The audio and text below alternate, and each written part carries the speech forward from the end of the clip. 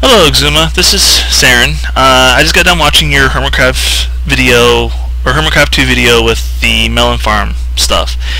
And I went back and watched your original Melon Farm when you first built it, and I saw that you were talking about the issues with the vines, how like if two watermelon vines are within that one block and the two vines are connected to one melon when it grows.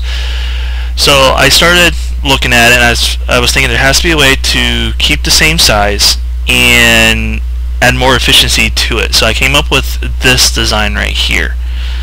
Not very much different from yours, except for a few just block placements and a little change out a couple of the resources. As you can see, I got rid of the torches and went with glowstone.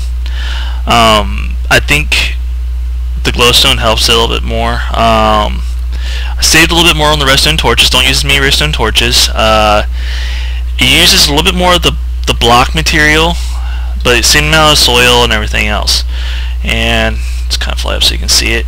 Pretty much you can see the way it's set up. The seeds are set on the outside with the water streams. There's two water streams now. You get the full maximum efficiency with each vine, so you don't have to worry about the double crossing and stuff like that. Here, I'll go and push button so you can see it harvest. If I don't destroy the button.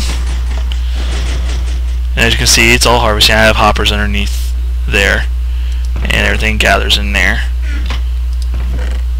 A little slow, but it gathers up.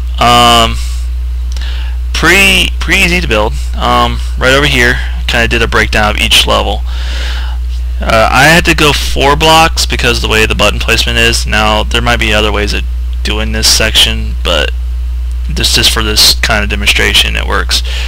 Pretty much the first level is like this. You got 4 soil on each side. You got your 5 outer blocks, and then you have your base block and these 2 blocks. Right here is where the water is going to go. Put 2 redstone torches in.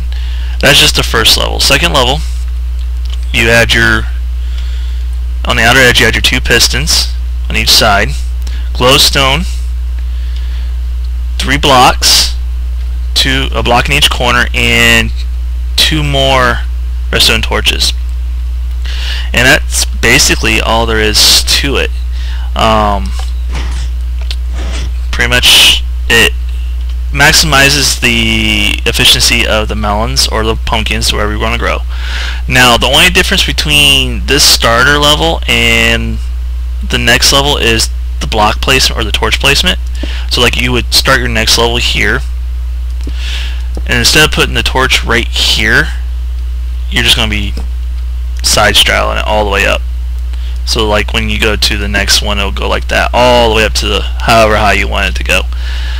But yeah, basically this is my version of your build. I hope it maybe kind of helps with the efficiency. Let me know what you think.